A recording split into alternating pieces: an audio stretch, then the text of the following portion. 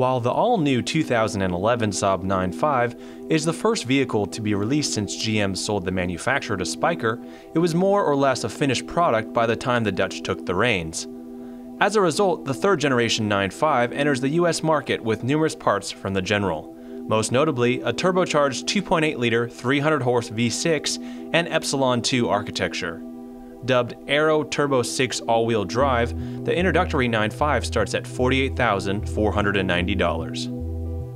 Once we figured out how to get its turbo V6 breathing, we took the 9.5 to the test track.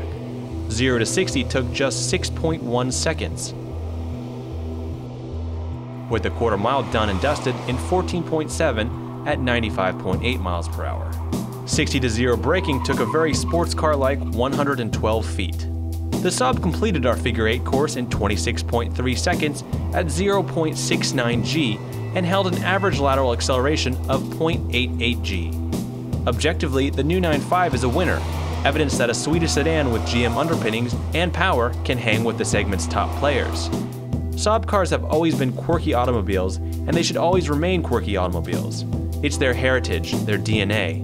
That said, there's no excusing some of the 9.5's new quirks, such as the slow, stubborn transmission.